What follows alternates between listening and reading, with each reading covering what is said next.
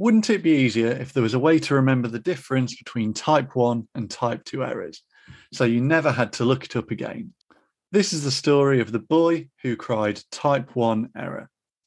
You might be familiar with the story of the boy who cried wolf.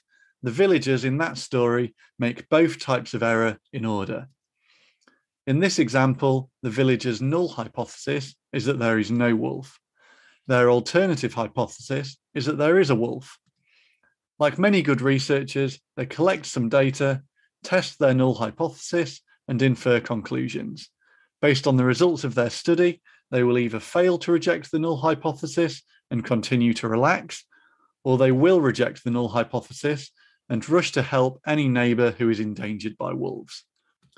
In the first part of the story, a boy travels into the woods and decides to play a trick on the villagers. Despite the fact there are no wolves to be seen and he is perfectly safe, he screams for help.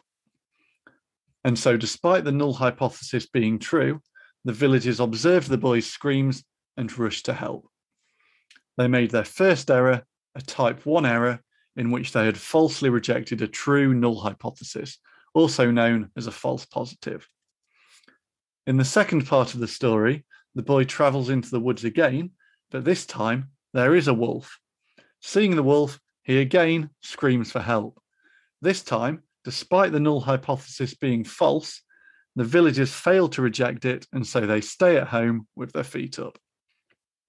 They made their second error a type 2 error in which they had failed to reject a false null hypothesis, also known as a false negative.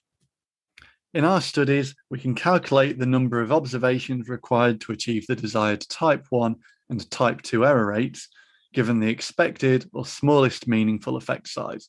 To calculate this in G-Power, check out this 5-minute tutorial. And now that you know the difference between the errors, try to avoid these 10 common statistical mistakes.